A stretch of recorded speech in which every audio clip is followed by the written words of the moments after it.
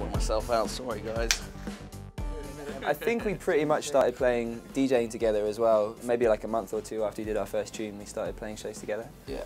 But pretty much from meeting each other and working together, we already had an idea and we got it all together and put it on SoundCloud like straight away. Sometimes we'll go into the studio and we'll have a whole load of beats that we can work on that we've already started. But a lot of the time now, we try to go in and work with a singer and just try and build everything from scratch and just start a completely new idea in the studio. James was always a bit more technical than me, and he kind of helped me like materialise my ideas and things and help finish things off at the beginning. So it all kind of worked really well from the start, really.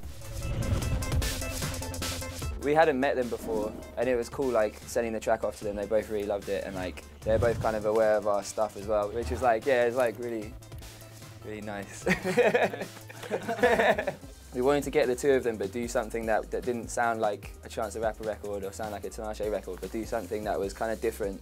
So you know, you obviously would reach people of their fan base and stuff, but give them something that was like unusual to what they usually do and do something a bit different. The hook was like our hook, yeah, and they kind of they added their bits to the verses, but yeah, the whole kind of the like core of the song we kind of came up with, and everyone really liked it.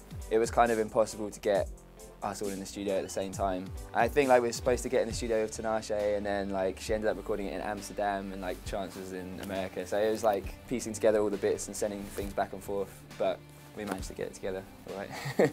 The video was wicked. We worked with Mr. Whitmore. Mr. Whitmore, yeah. Yeah, it's wicked. Our friend Tom like came up with the concept of having this big like queue that kind of followed round and like descended into chaos. Yeah.